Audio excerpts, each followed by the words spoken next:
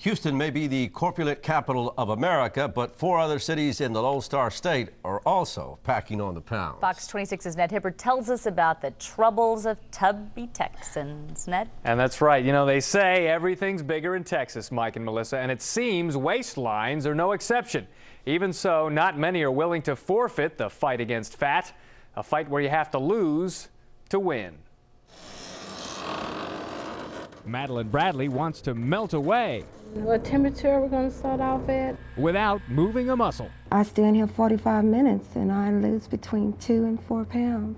The Dynamed T2000, she says, is a dieter's dream come true, combining aromatherapy, soothing tunes, and good vibrations, with a rapidly rising reading. We are programmed to have very high temperatures. About 175 degrees, says Dr. Marina Pearsall. The machine motivates the metabolism, she claims, boosting the body's built-in blubber-burning abilities. Obesity is a very serious medical condition. And the battle of the bulge knows no boundaries. I've tried it all. And this is my last resort here. So it is for a host of Houstonians. Our metropolis topped the list of scale-tipping towns measured by Men's Fitness magazine.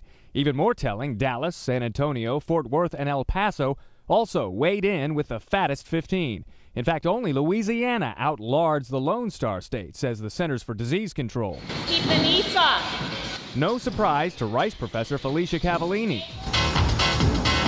who says the magazine's unscientific study only underscores the fact that gaining weight is gaining popularity. And it's across the nation, across all populations.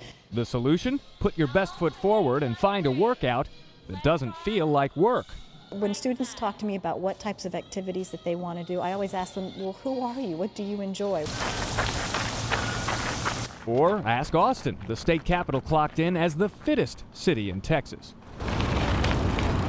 Austinites say Houston's high humidity and couch-bound culture are why our city can't seem to drop the weight. There really aren't a whole lot of trails or facilities for people to train on like they can in Austin. It's just that kind of town. Everyone's really health conscious. Behind the blinds, back in the Bayou City, Madeline Bradley continues to wage war with her waistline. And she's not taking it lying down. It's good for cosmetic purposes, but also for your health.